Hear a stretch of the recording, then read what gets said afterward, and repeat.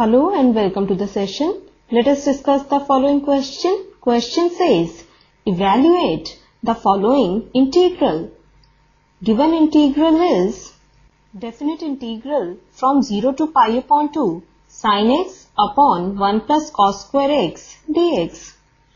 First of all, let us understand that integral 1 upon 1 plus x square dx is equal to tan inverse x plus c. This formula of integration is the key idea to solve the given question. Let us now start with the solution. Now we have to find the integral from 0 to pi upon 2 sin x upon 1 plus cos square x dx. Now we know derivative of cos x is minus sin x. So we will solve this integral by substitution method. So let us put cos x is equal to t. Now differentiating both the sides with respect to x, we get minus sin x dx is equal to dt. Now we get sin x dx is equal to minus dt.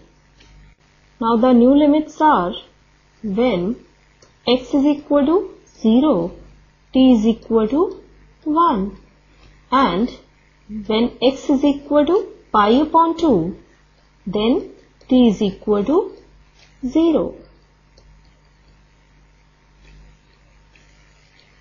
Now given definite integral, that is integral from 0 to pi upon 2 sin x upon 1 plus cos square x dx is equal to definite integral from 1 to 0 minus dt upon 1 plus t square. Now this integral is equal to definite integral from 0 to 1 dt upon 1 plus t square. Here we have used this property of definite integral. We know definite integral from a to b fx dx is equal to definite integral from b to a fx dx multiplied by minus 1. Now using the formula of integration given in t idea, we get this integral is equal to tan inverse t, where limits of t are from 0 to 1. Now substituting the limits in this function, we get tan inverse 1 minus tan inverse 0. We know tan inverse 1 is equal to pi upon 4 and tan inverse 0 is equal to 0. So we get pi upon 4 minus 0. Now this is further equal to pi upon 4. So we get definite integral from 0 to pi upon 2 sin x upon 1 plus cos square x dx is equal to pi upon 4.